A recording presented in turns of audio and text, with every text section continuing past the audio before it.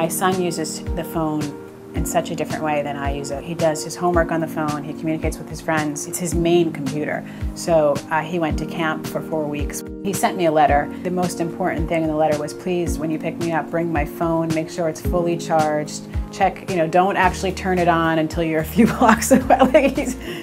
I think you can safely assume that those that are born now or have been born in the last decade, their first entry into the online world, other than the occasional laptop in a classroom, will be through a mobile device. There's an increasing number of incidents where 3- and 4-year-old children are walking up to TVs and doing this, and then saying, what's wrong with the screen?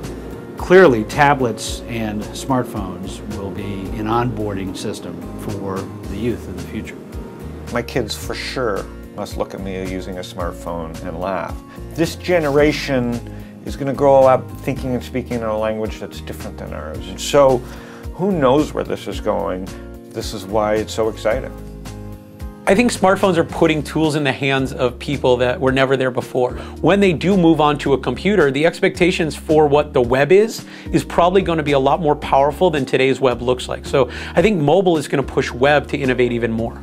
Today we still live in a world where most people start a company, or certainly in big companies, they start a project and they build it from a web perspective. I think we're in a phase of the game where to build a really beautiful, elegant, enjoyable type application, you've got to start from the mobile perspective first, not try to build it on the web and then migrate over. You're no longer thinking about, websites, you're thinking about services that are available through apps. Instagram is, and this is not one of my companies, unfortunately, it's just simple, it's beautiful, it's really sort of focusing on the strength of the mobile phone.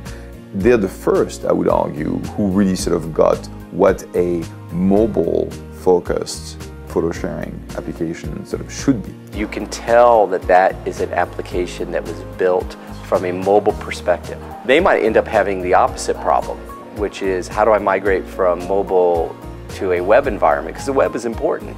As people sort of think about the mobile native experience of how you sort of want to order things, how you want to browse, book things online, find a flight or whatever, that will sort of force a UI UX change upon companies. And the question is, are we going to see a new generation of players because of that?